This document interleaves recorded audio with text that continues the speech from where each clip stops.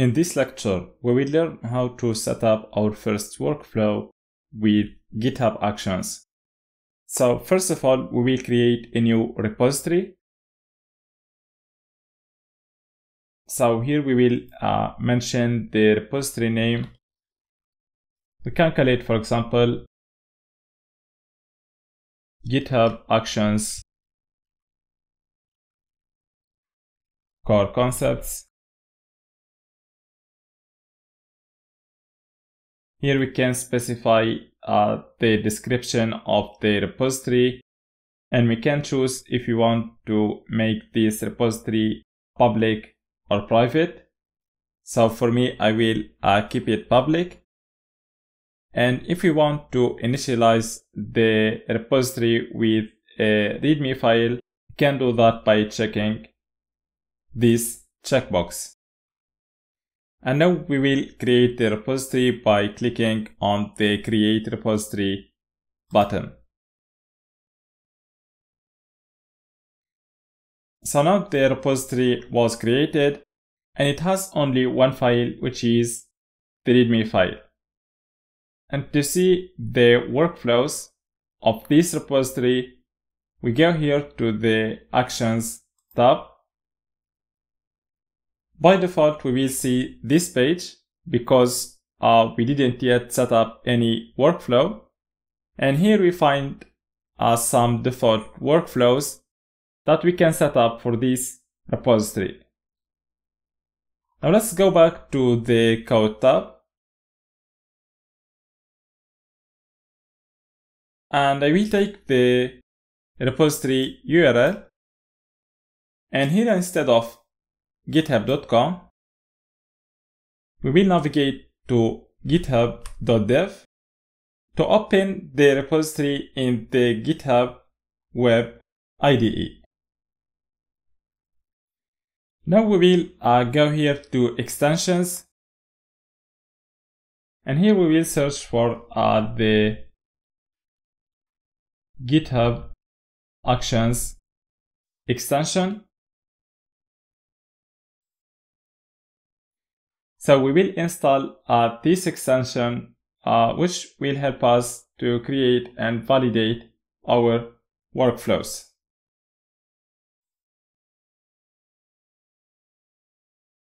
Now let's go back to the content of the repository. So now whenever we want to add a workflow to the repository, we have to create the workflow configuration file in YAML format. And the workflow configuration files must be located in the .github/workflows directory. So let's create this directory. So first of all, we will create the .github directory. And in this directory, we will create another directory called workflows. So all the workflow configuration files must be located in this directory, in the .github/workflows directory. So let's create our first workflow. So let's call the workflow configuration file, for example, first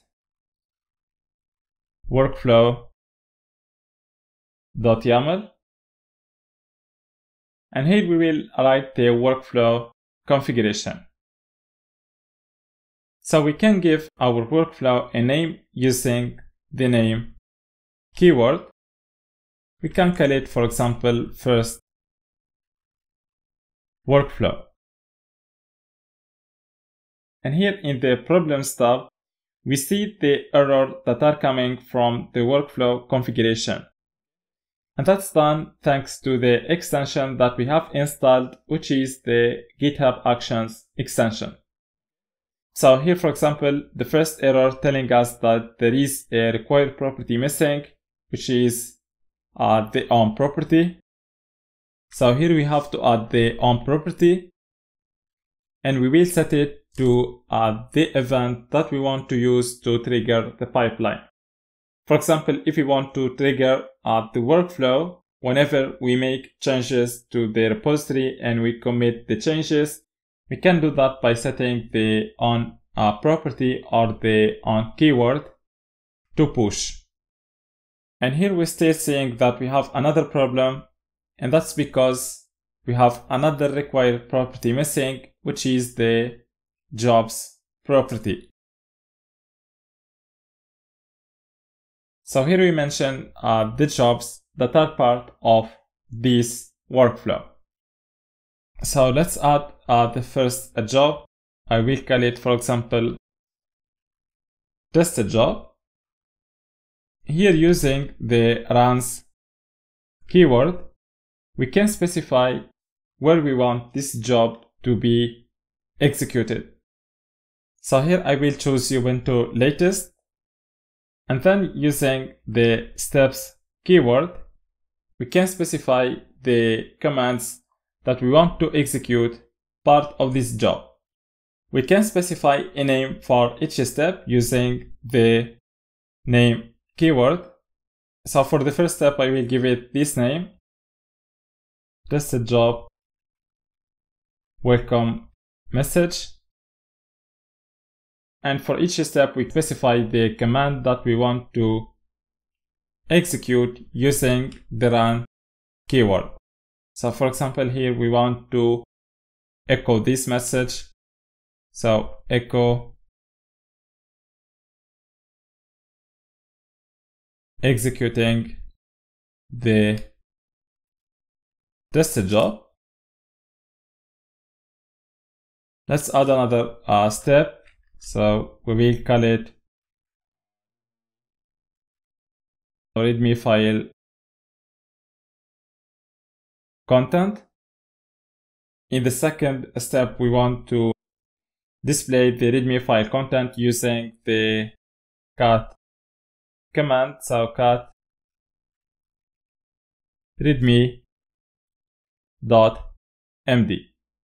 Okay. So here, using the name keyword, we specify the name of the workflow. Using the on keyword, we specify when we want to trigger the pipeline.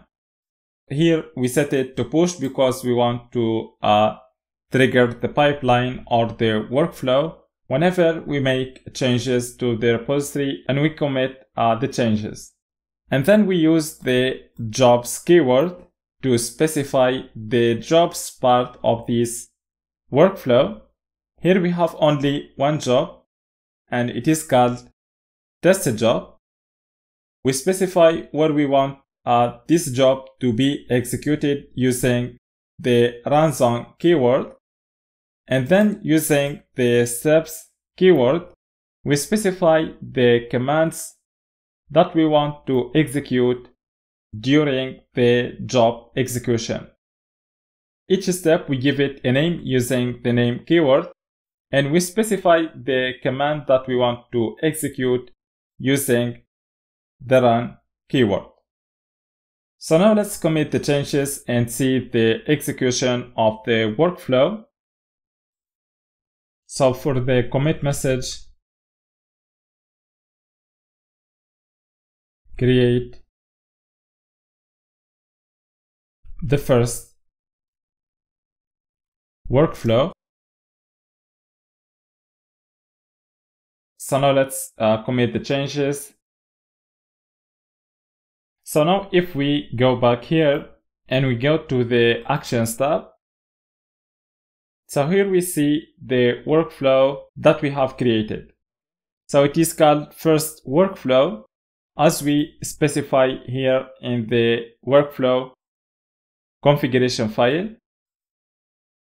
And here we find more details about the workflow. So here is the commit that has triggered the workflow.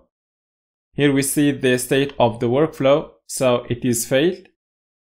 Here we find the duration of the workflow execution. So let's click here on the workflow.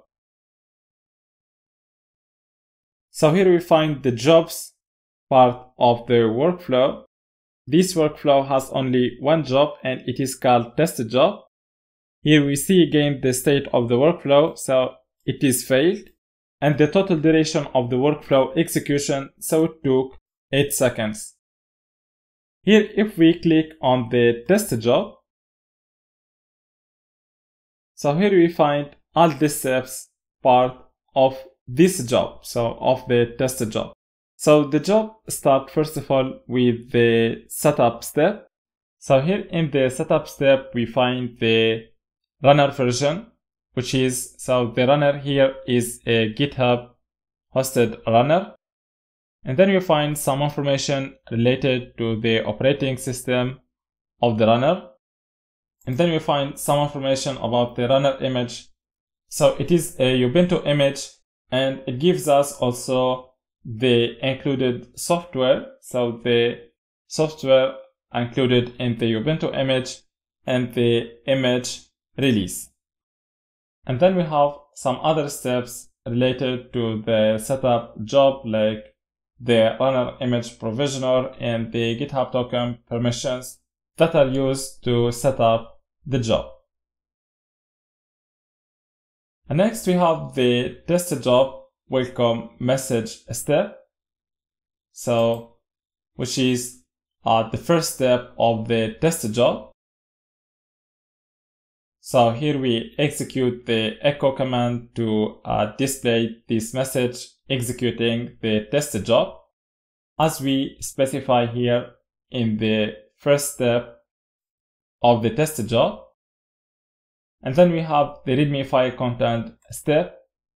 So here we want to cut the content of the readme file, but this step was failed, and that's because the workflow was executed externally to the repository, and it doesn't have access to the files and directories part of the repository.